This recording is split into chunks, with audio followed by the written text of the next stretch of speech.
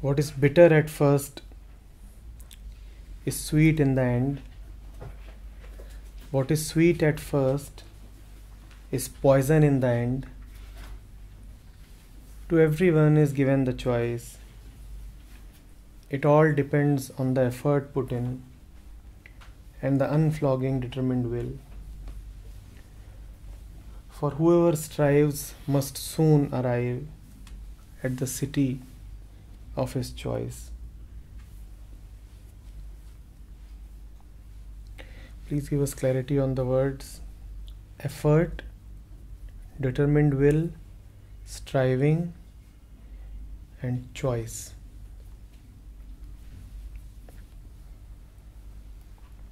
What is bitter at first is sweet in the end. What is sweet at first is poison in the end. To everyone is given the choice. It all depends on the effort put in and the unflagging determined will.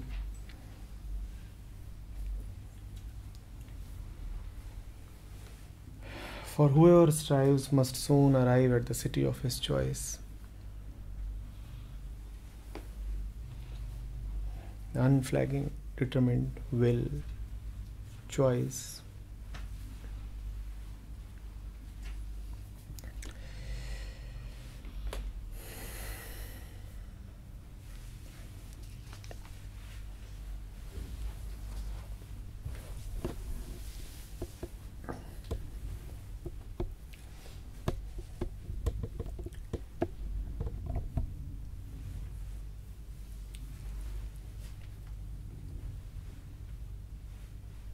Existence is freedom,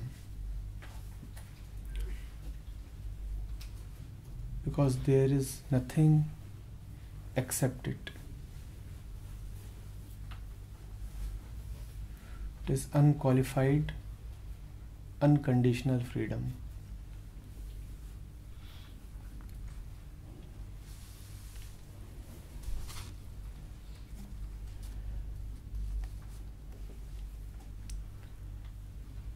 It is free even in its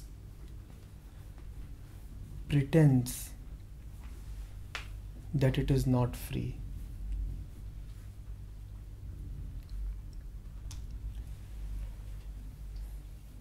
It is free to act free, and it is free to act unfree.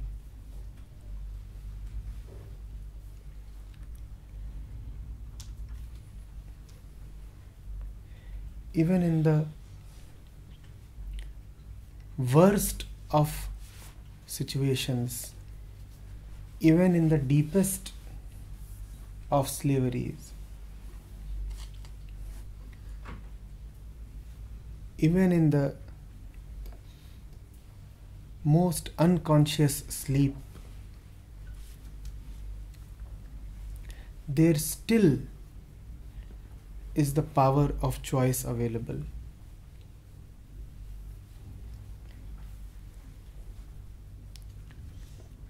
If there is one thing that one never loses, it is his ability, the freedom, the power to choose. The power to choose is just an expression of your inherent freedom. The other day, we said that it is never too late to take a U-turn, and somebody made a poster on it. Do you see what it means? That you may have driven thousands of miles down the wrong road, yet the choice to continue going down the same road or to take a U-turn is still available. It's not as if the choice is depleted or forsaken or withdrawn. Nobody can confiscate this choice. This choice has not been given to you by anybody. It is a part of your being.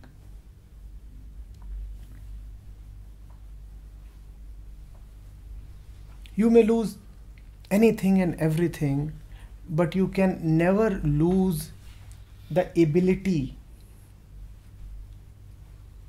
to decide to wake up. Never. And that is why I speak to you. That is why anyone who has ever spoken has spoken to you, because that possibility of waking up is always there. It cannot be taken away. It is your essential nature, freedom. I am free to take a U-turn at any point in time. Anywhere I am, whatever be the configuration and conditioning of my mind, I still retain the ability to get rid of it.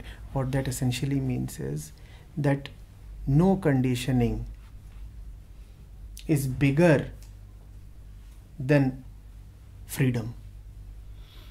That no conditioning has more power than intelligence. That no cloud is more vast than the sky. So the ability to get rid of all the darkness and all the cobwebs that are surrounding the mind, that are obfuscating the sun, that you always retain. Nobody can take it away.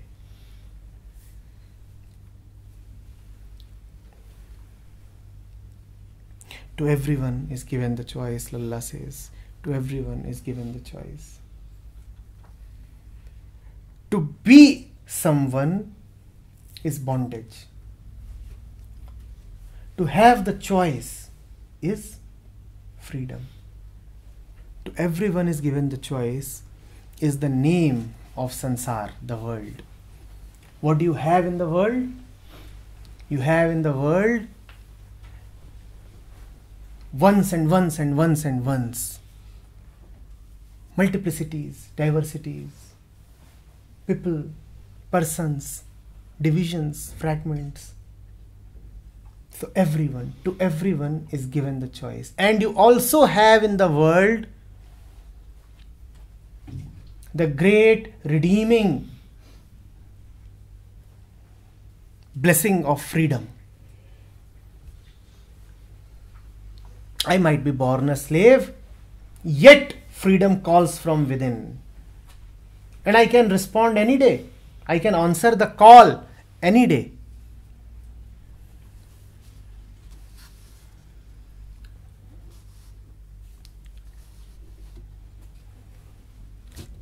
Saints like Lalla, all that they do is they nudge you a little, they prompt you a little. They say, you see, ultimately you have to answer the call, because answering the call of freedom is your nature. Why don't you do it a little early? Why don't you do it right now?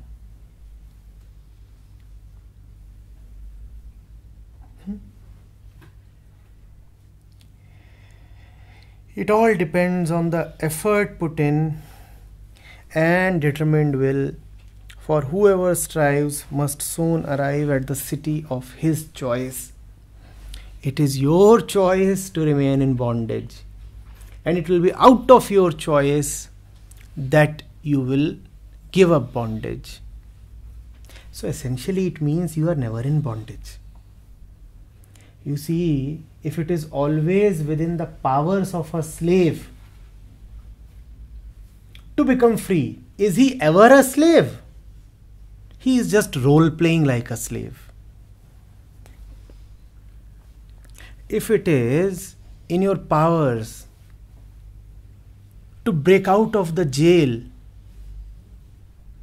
whenever you wish, are you ever in jail? No. You have just gone there like a tourist. It's your choice. You chose to become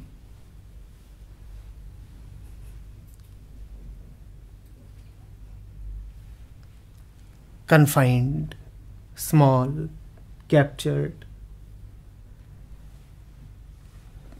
You are the one who chose captivity. You are also the one who can choose freedom. Go ahead, choose. Choose.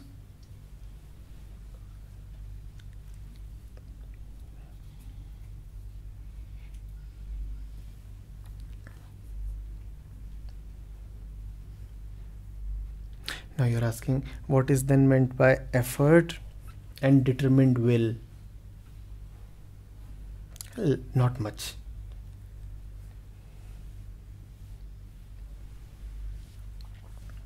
Once the mind has decided to answer the call, your entire organism dances to the tune of freedom. That is called effort.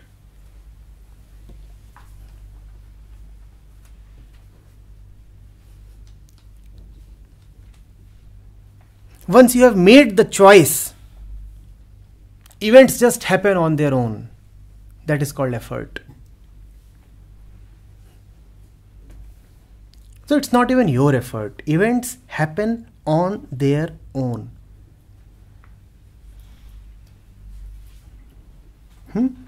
All those efforts are actually choiceless. You don't have any choice in making those efforts once you have made the grand choice of answering the call.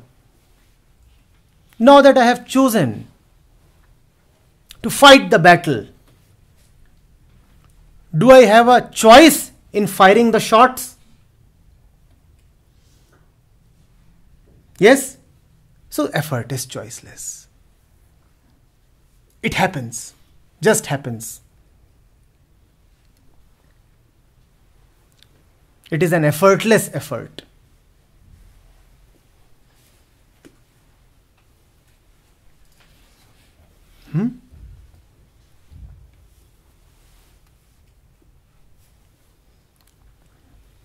And determined will.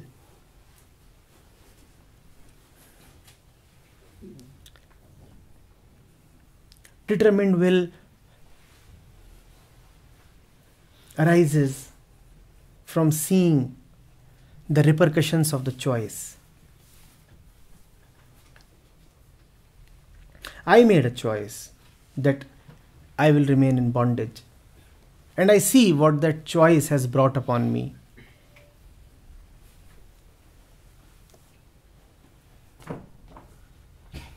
Just as freedom is my nature,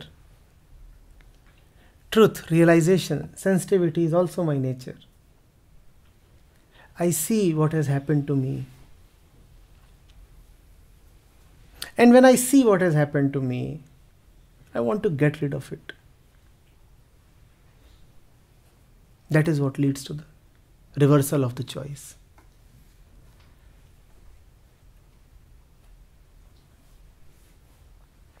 Kindly remember, there is no fatalism here.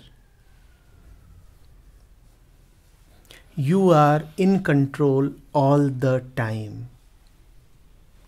Let nobody come and say that now I am at such and such point in life. What can I do? You are at no point in life. Situations are not dictating your location. Whatever is happening out of your own will. And if your will can bring you here, your will can also take you back. Your legs brought you away from your home. It will be these same very legs that will carry you back to your home.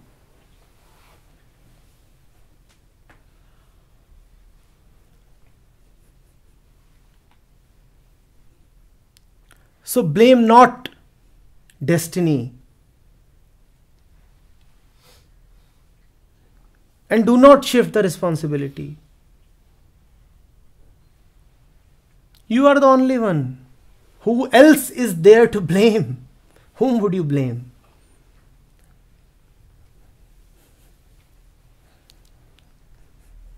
That is one of the irritating things about aloneness. You cannot blame somebody else. I alone am. Whom to blame? Now you can't complain.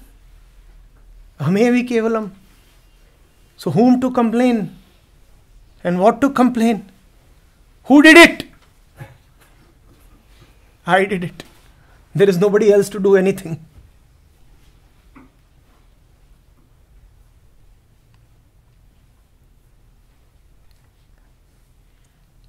Now you did it.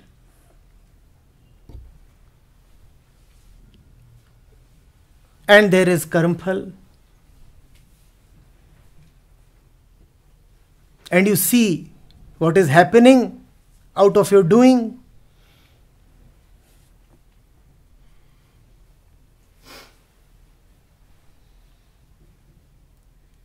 And if you have sensitivity, and if you decide that the time has come,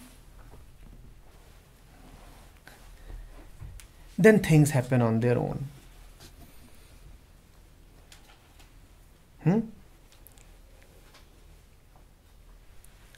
But remember,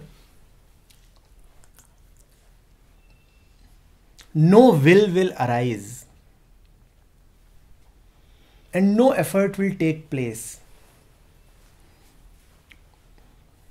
if the mind is shrouded in the notion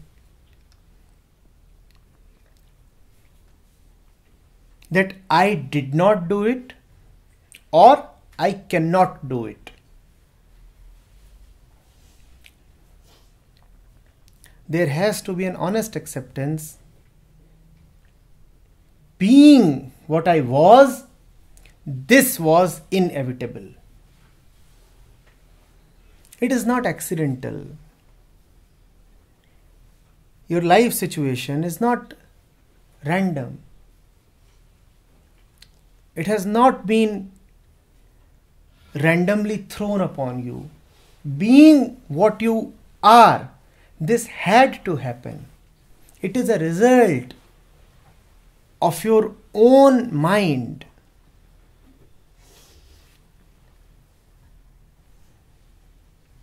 But nothing is lost. It's never too late. A U-turn is always possible.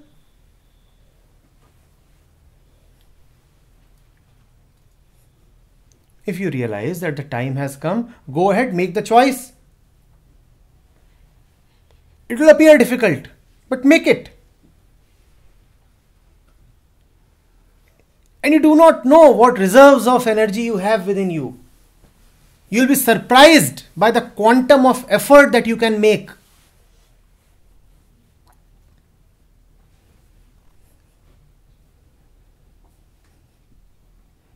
People talk of willpower.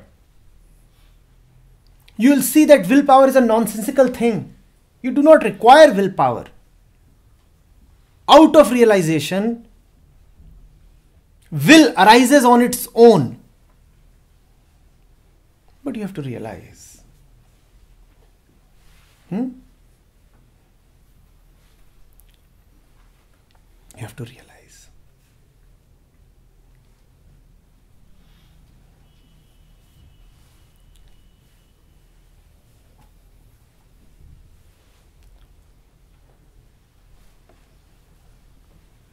Let these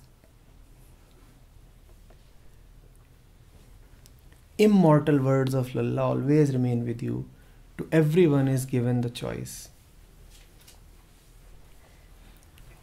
Never forget that it is always within your capacity, that it is never too late, that it is never beyond you.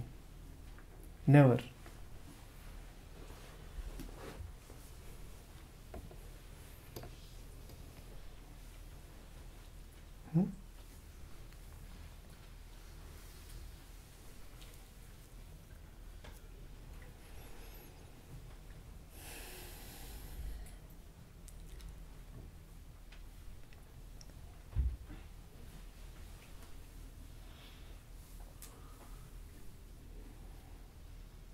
For whoever strives must soon arrive at the city of his choice.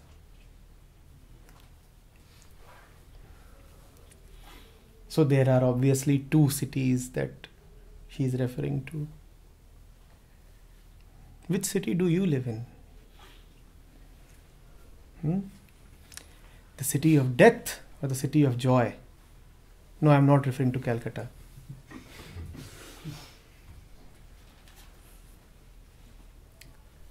I am not referring to Delhi either.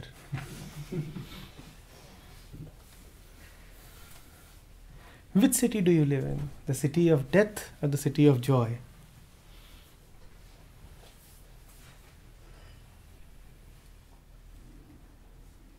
We live in the city of death. Mrityulok.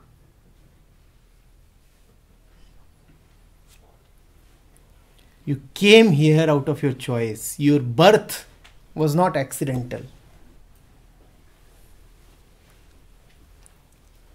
As a metaphor, we say that latent desires take birth. Your birth was not accidental. You wanted to be born, that is why you are here. You wanted to be there in the city of death, that is why you were born. You had something to achieve. The man who has collected millions wanted to accumulate money, that is why he was born. He was born hardwired to accumulate. That is what we call as physical conditioning, hardwiring.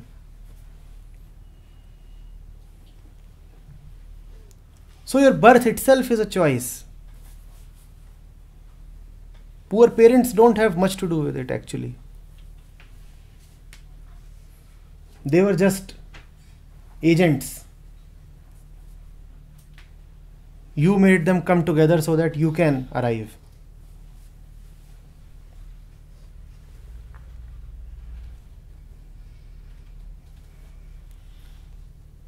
So you chose to come here.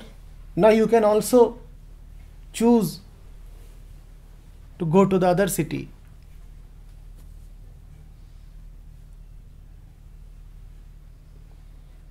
Choose. It's within your powers. Choose.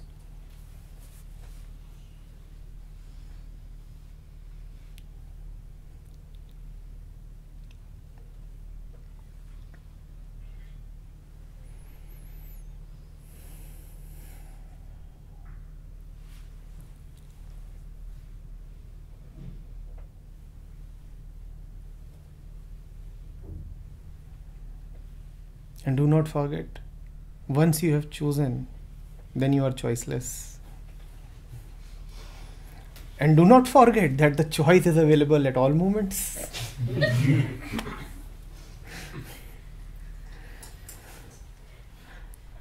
What to do when one tries to capture the truth in silly words? This is what one comes to.